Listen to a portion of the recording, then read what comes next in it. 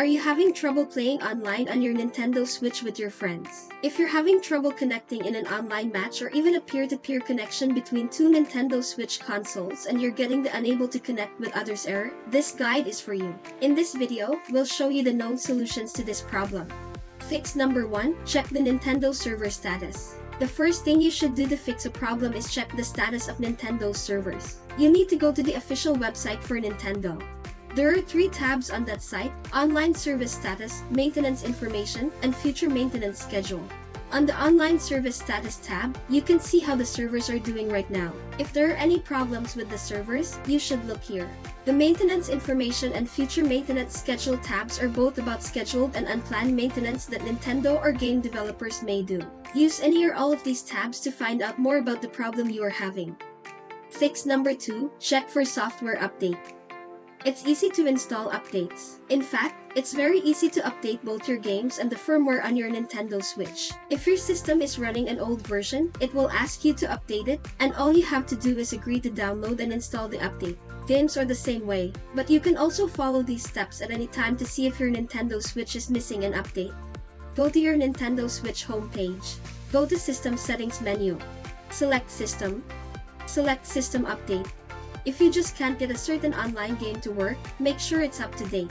Here's how to check if your Nintendo Switch is up to date. Go to your Nintendo Switch homepage. Highlight the game tile. Press the plus or minus button on your controller. Select Software Update. Select via the internet. Fix number 3, reboot your console. When you get an unexpected error on your Nintendo Switch console, you can also try restarting it. Hold down the power button on top of the console for a few seconds to turn off the system completely. After doing that, the power menu will appear.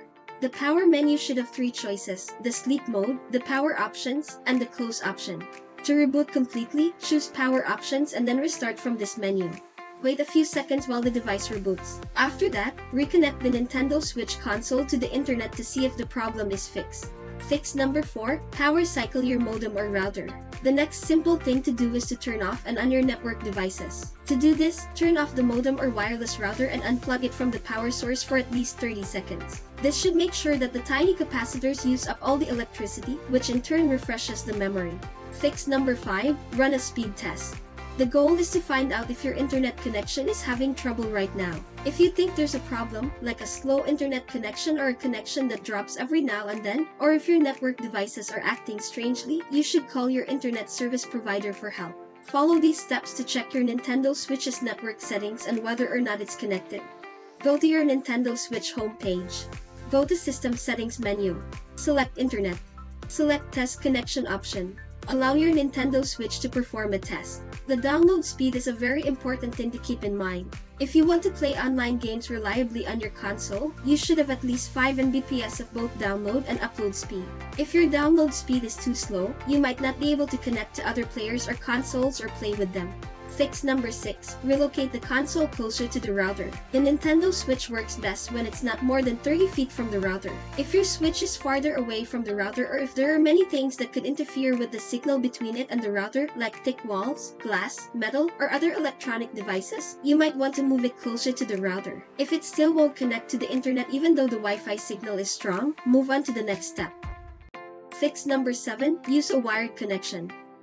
An Ethernet cable connection to the router is a viable alternative to wireless networking. If you can get a hardwired internet connection, that's ideal since you won't have to worry about wireless signals interfering with your data transfer. Keep in mind that the original Nintendo Switch does not allow using an Ethernet cable. You'll need to purchase an Ethernet adapter and plug it into the dock if you want to give this configuration a try.